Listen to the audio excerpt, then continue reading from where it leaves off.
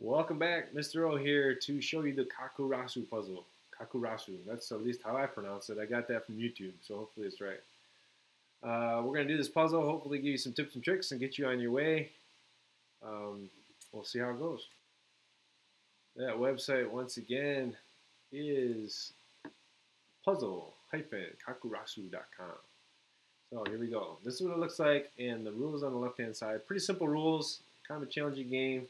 You start off easy, you're going to find this pretty easy. We'll see how it goes. What happens, ladies and gentlemen, is you have to create a sum of these numbers on the right-hand side and on the bottom. And these numbers, where you put the box in here will determine how much each box is worth. For example, if I put a box here that is worth 1, if I put a box here is worth 2 in this row, and I put a box here is worth 3 in this row, and I put a box here and it's worth 4 in this row. So if you need to sum to 3, we automatically know there can't be a 4 there in that row. And if you add all the numbers together, what do you get? 1 plus 2 plus 3 plus 4. That's 10. So a 9 sum would have to use everything except 1. So this is 2 plus 3 plus 4, or 5 plus 4, which is 9. And this 6, since you can't use 4 and 2, you're going to have to use 1, 2, and 3. And that'll add up to 6. And then you're just working left and right, and you're looking at the different options. This is a 1, so it could be 1 and 4. Are there any other options? 1 plus what equals 4? I mean equals 5. 1 and 4 equals 5. But 1 and 2 would be too low, and then these numbers would push it above. So a lot of times, one of my main tips and tricks for this one is I look at what's possible. For example, in this one I said 10 is the most possible. So if I have a 9, the only thing I'm missing is a 1. That's pretty simple, pretty straightforward. And as the puzzles get harder, you'll see that that's a good tip. All right, so how do you add 2? How do you add to 4? You have a 1 and a 3. Can you see any other way to do that? 1, 2, and 4 doesn't work, so 1 and 3. This 3 is going to need a 2. 1 and 4 makes 5. 2 and 4 makes 6, and we are done with this puzzle. So let's try another one that's a little bit more challenging. So we go over to the side. I'm going to choose let's choose a 5x5 hard. Heck, what do we got to lose? My computer is just a little slow, so I might have selected a huge one by accident. It happens sometimes. Let me pause it while the computer loads. And we're back. Here we go, Kakurasu. Now, if we have 5 in a row, or 5 in a column, the total sum for that, anybody know? Better think about it. All right, so we would have 5, 9, 12, and 3 more is 15. 15 is the total. So when I have a 12, I am missing 3. So it could be I'm just missing 3. Or it could be I'm missing 1 and 2. But if I'm missing 3, it's either going to be a 3 I'm missing or a 1 and a 2. But 4 and 5 will definitely be used, without a doubt. Without a doubt. All right, if I have a 6 here and I have a 1 already, then we can use that information. A 3, I cannot use a 4 or 5.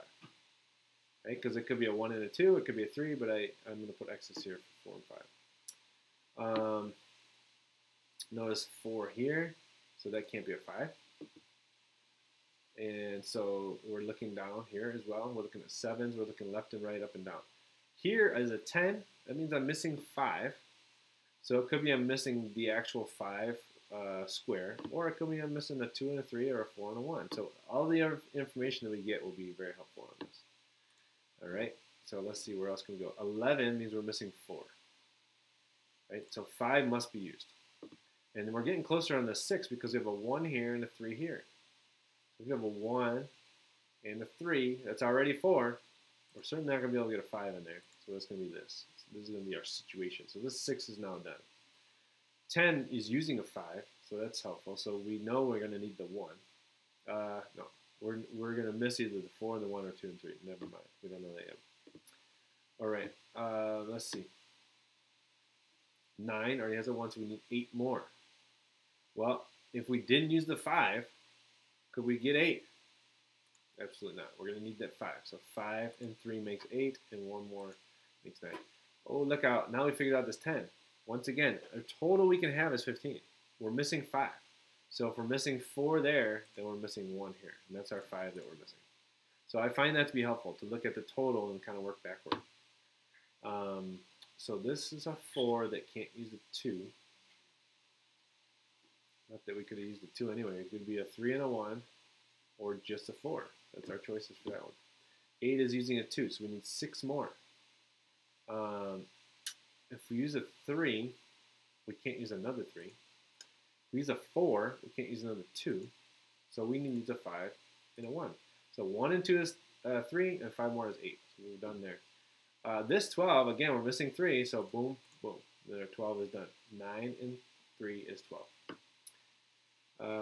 4, since we can't use the 1, then we can't use 3. 4 is done. This is a 3, so we have a 1 here. This is worth 1 in this column, and this is worth 2. So that's 3 in that column. 9 is 4 and 2 and 3. So we're not using this 5. Hit the Dunzo button. Pew, pew, pew. We did it, ladies and gentlemen. So we did a couple of these Kakurasu puzzles.